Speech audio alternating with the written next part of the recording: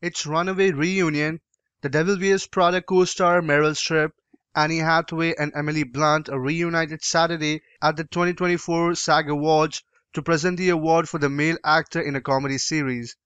Streep walked on stage at Los Angeles Shrine Auditorium and Expo Hall and accidentally hit the microphone before she was joined by Annie Hathaway and Emily Blunt. Two things: I forgot my glasses clearly and the envelope, Streep said, before the other two stars arrived to bring them to her. It's an age-old question, where does the character end and the actor begin?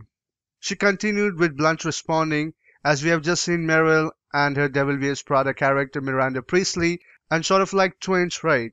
As Meryl opened the envelope, Blunt continued to just saying, by all means, move at a glacial pace. You know that thrills me, in reference to another classic line of Streep's from Devil Wears Prada. Their on-stage reunion comes 18 years after they starred in 2006, The Devil Wears Prada, which earned Streep a SAG Award nomination and an Oscar nomination for her role as Runaway magazine editor Miranda Priestley. While almost 2 decades have passed since Blunt and Hathaway made The Devil Wears Prada, both have been supportive of the idea of revisiting the beloved film.